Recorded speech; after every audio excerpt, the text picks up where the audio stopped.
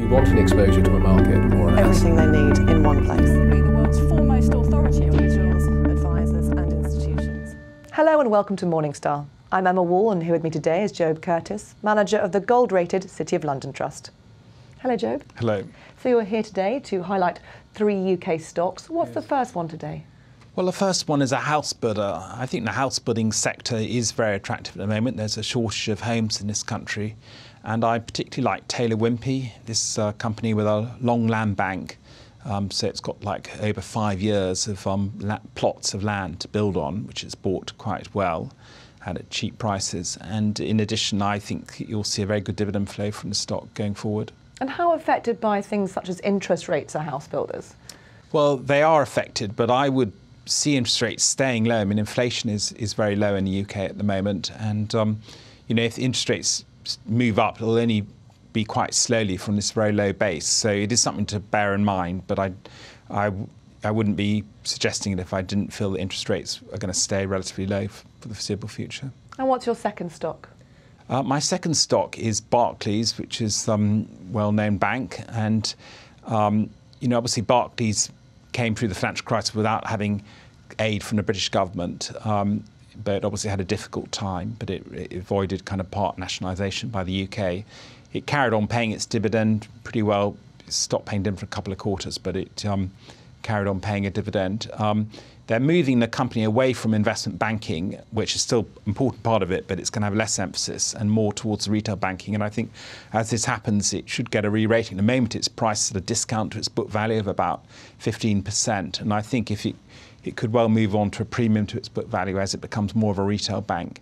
And in addition, the dividend yield, which at the moment is under 3%, could move up quite nicely over the years as it makes this shift. And Barclays wasn't part nationalised, as you point out, but it was tarred with the brush of sort of the many other financial institutions. It hit hard by PPI claims, for example. Yes. I mean, how much of that is behind the bank, or is some of that sentiment, that negative sentiment and the shocks to come, part of the reason why it's cheap? Well, I think you're absolutely right. I think the negative sentiment is a big factor in what has left these cheap valuations. And I think within reason they've had to, I think pre-financial crisis, the banks operate on much too little capital, and then the financial crisis hit, and we've had to learn a big lesson. But we are now talking 7 years later, and I think the banks have been able to rebuild their capital ratios to a large degree. I mean, PPI has been a huge problem for the banks, but we must be seeing through the worst of PPI now. They're still paying some bills and will continue to do so, but we've seen the worst of it. So I think going forward, it looks a lot more interesting.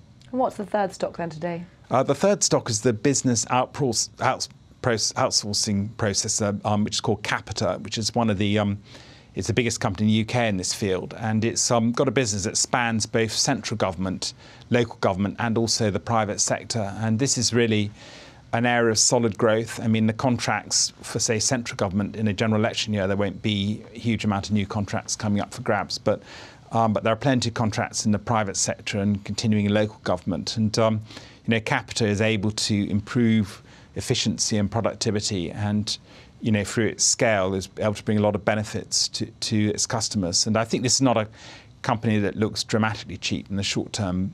Its dividend yield's about approaching 3%, but I think it will produce steady growth and visible returns over the years.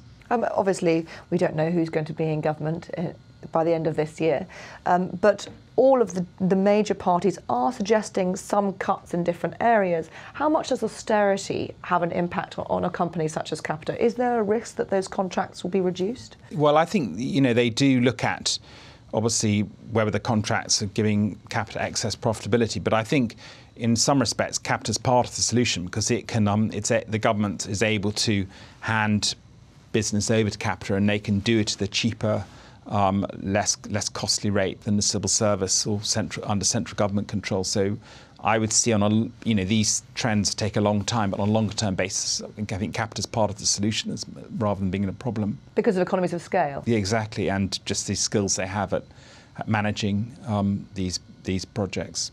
Job, thank you very much. It's a pleasure. This is Emma Wall from Morningstar. Thank you for watching.